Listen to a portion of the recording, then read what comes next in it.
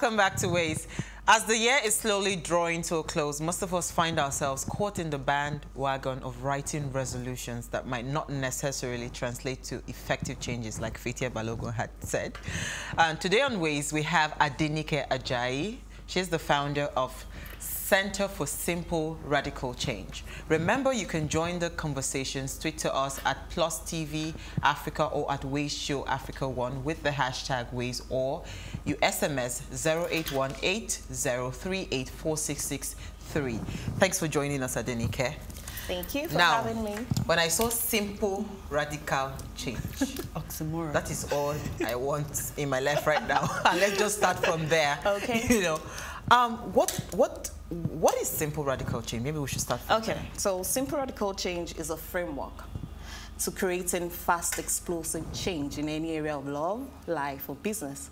So wherever you are right now, be it at the point of confusion, lethargy, whatever it is, uncertainty, whatever it is, simple radical change framework takes you to that place, from that place where you are right now to this place where you find transformation, happiness, purpose, change. So this framework has within it processes to take you from one step to another to the point where you are at this point where you're experiencing the change and transformation you want. What are the processes? Okay, so first of all, let's start with the first process, which is the intent.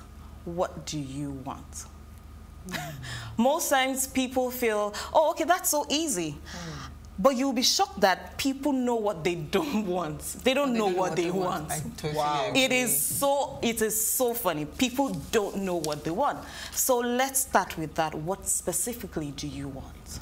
Well, so I think the challenge is I don't want one thing. I want a lot of things. Okay. So how do I narrow down to one thing? Okay, so that's also that thing that I see people have, like beginning of the year, they have many goals, many resolutions, you know, and all that. So now amongst all the things you have, what's that one thing that you know can give you the several things?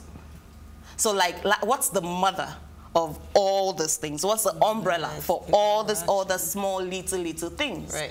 So when you start from there and you're specific, and then here's it, you're also positive about it. So sometimes people go, I don't want this. I'm like, okay, what do you want? Like, okay, I want it that it's not like this. What exactly do you want? Because you're still not saying anything. You're still not saying. Nika, is it possible that this is why, because Fatia Balogun, I completely agree with her. Okay.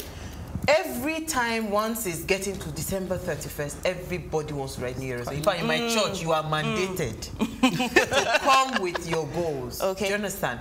But it was only when I went for a training and now started seeing, how do I put it? My mind became exposed to the what's it called? The beauty behind having your spoken words align with your thought, that I now understood the power of vision. Yes. Do you understand? So is it possible that people just write these goals and fail at it because they don't even understand the essence of having that vision? Yes, it's so possible, and I think that's what happens most of the time. Let's even start from this place where people, when you ask people to write visions and goals, they pick it from the air. It's random. Oh, it's random. Something they just feel, oh, okay, this will sound nice, so let me have this as a goal. Exactly. Meanwhile, like you and I are aware, sometimes we have some things that are in our conscious mind and some things that are in our conscious mind. So we do not have a congruence. So what you're thinking of is different from what is truly in here. That's that thing that happens that people 1 minute say, oh, I am rich, I'm rich, I'm rich, and another minute like, I'm broke. Or they say, I'm rich, I'm rich, I'm rich, and then the next minute you're saying something in another conversation. They're like, 10,000 naira is too much. It doesn't quite align with the person who wants to be really rich. It's not aligning. Yes. So that is that part of where you're doing something consciously, and it's different from when truly that thing is really resident in your unconscious.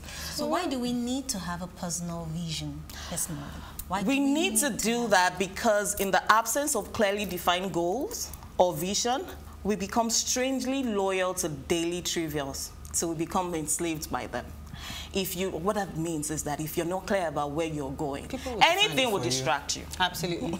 So society defines what? Exactly. Anything would take you off your track. So of what use will it be if when we all leave here, you know where you're going, right? You know where you're going. We finish and I'm like, okay. And you look at me and I'm loitering around like, don't you have a place to go?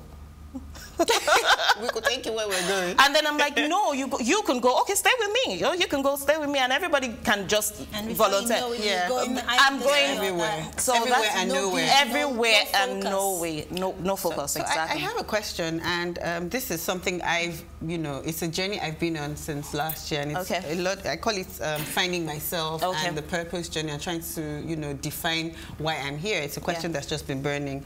And from Dr. Miles Monroe, the late Dr. Miles Monroe, what he has said is purpose is the ultimate and original reason for why something was created, and vision is the means to fulfilling that purpose. Yes. Do you agree with this statement? So must I first define my purpose, why I'm here, and then from that I can, carve out my vision? Funny thing is that I feel people feel that their purpose, it's something they need to discover, like it's hidden and they need to discover it. You don't agree? I kind of feel it's you would know it intuitively, you would know it already. I agree. Yes. And it is a lot of distraction and things happening externally that kind of derails you. So in the whole grand scheme, why do you think you're here? Which I noticed that most times people are on that path already. Okay. But because of a lot of noise and distractions and people coming to talk at them, then they feel, oh, this sounds nice. Good. Let me go this way. This sounds nice. Oh, who is doing this? Maybe I should do this too. Oh, this person is doing this. I would not be bad. We have the same complexion, so I would look good on TV too. Meanwhile, honestly, that's no way you're supposed to. No. So I think that thing, we're created with it. We have it already. It's in us already. But then we listen to, or we get distracted by so many things, and that kind of derails us. So what do you think we should do to abstain from being distracted? Okay, so let me give you an example. Okay. I'll come back to that in relation to something she said. I remember when I was a lot younger, like secondary school, late secondary school, then going into the uni.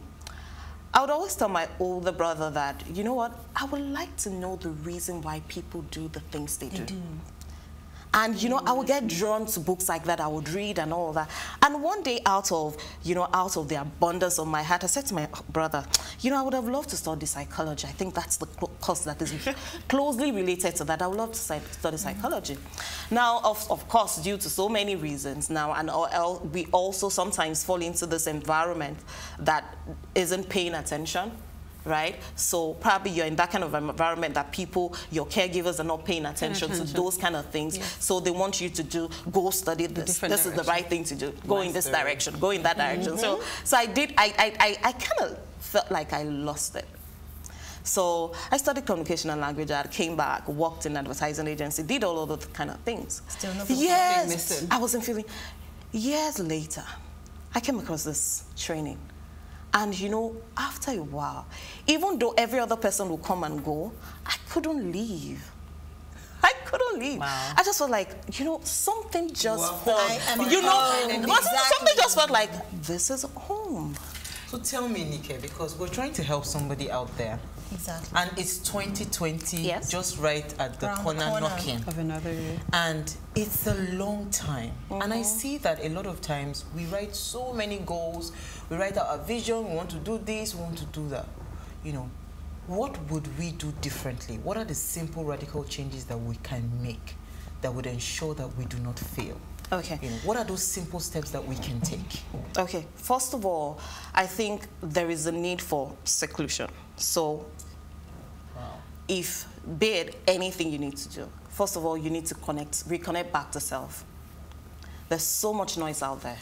Reconnect back to self. Now you've reconnected, you've gotten some things. What exactly do you want from these things you've gotten? One, so you want to be specific.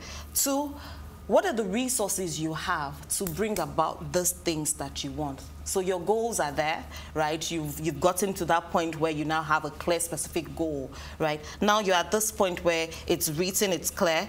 What are the resources you have to make that goal achievable to achieve that goal.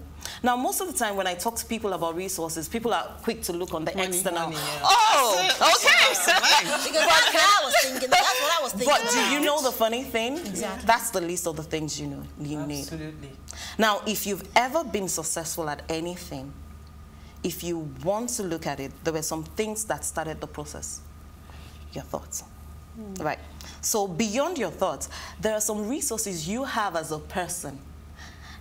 Those are your internal resources. What are resources? Things you have that you can use to get what you want. Now, I was talking with someone, I had a client, and then we got to this point and she was like, I don't have money. I don't have money. And I said to her, okay, we had a goal we were working on. And I said, how did you get the specific amount when you initially? And she goes, oh, okay, you know, I went here, and she was telling me the stories. And by the time we finished, I was able to help her elicit 18 internal resources. Wow. And there was money there. There was no money. And we are even talking about just internal resources. We're not talking about external resources. Her qualities. Traits. Yeah. Resourcefulness. She has great interpersonal skills. She's a confident person. A resilience. A doggedness. She's someone that she says to you, I want this. Because people don't know that these resources are the first things you even need.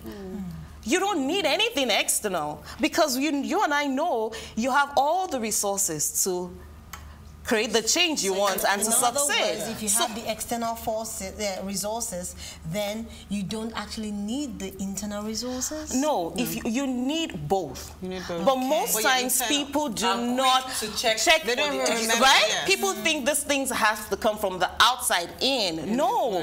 Most times as a person you have a lot already. Already. You're a very resourceful person. Anytime I look at you, I'm like, our resourcefulness is. That's something that if you know you have, you can put to use. Yeah. We can all create miracles every day if we understand what we have. We undermine these resources. Definitely, definitely. We are not. Some people are not even aware. They don't even know they don't have. They don't even know they have. I know someone who said, "I don't have any talents." How can you even say that? Do you think it's possible God ever created somebody without anything? So to the youth we need to quickly now. Yeah. So, you need to find your resources. You need to check what are the things you have that you can put to use to get the things you want. Next, then you need to do. You first of all said seclusion. Yeah. Then find those resources. When you've written those goals, what are the resources that you need? Then what else again? Aside from the internal resource, you also the external resource. Your phone is a resource. Your data is a resource. Many other things. You're a resource to me. I'm a resource to you. Absolutely. Do you understand? Friendships, relationships, books, internet. All those things are there. But you know, I haven't mentioned money in any of the things I've said. So aside from the resources, now let's go to the next process. What do you need to stop doing to achieve this goal that you have set out? Okay, that's the big one. What do you need to stop doing?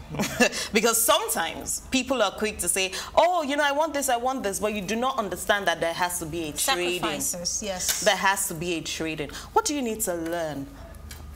What do you need to unlearn? What do you need to unlearn? What do you need to relearn? What do you need to relearn? Absolutely. What do you need to stop doing entirely? Absolutely. To get you where you need to get where you want. So I had a client who once said to me, I want to lose weight. That's the way she put it. I'm like, okay, you mean you want to lose extra fat, some extra fat to your client? She said, okay, yes, that's what it is. So I'm like, okay, so what do you need to stop doing? It's like, I can't stop eating chocolate. I'm like, oh, so how willing are you to go on this journey? Exactly. Because sometimes we are not really truthful with ourselves, or we are not disciplined with ourselves. But we don't have discipline. If wishes were horses. You want this, but then you're not willing to trade off something. You have to put in the work. What do you want to stop? What do you want? Another thing, the next process is to say, are there people who are already doing this thing you want to do? Okay. Because if it's humanly possible, you can do it. So what is it? Who is it that is doing this already that you want to do? What are this person's or people's beliefs? What are their values? And you don't. Sometimes people go, oh, but you know, the person I'm looking up to is far away. I'm like, has this person written a book? Have you read anything about this person? Can you take from what you've read about them, can you tell me what their beliefs are? Can you tell me what their values are? So it means everything has to do with that readiness for you to put in that work. Put in that work. Absolutely. And so you know what? We will not let her go, but we'll continue her own conversation offline. Yes, well, we'll go on a break now. When we come back, our financial expert, Ezekiel Sholesi, joins us after the break. Please stay with us.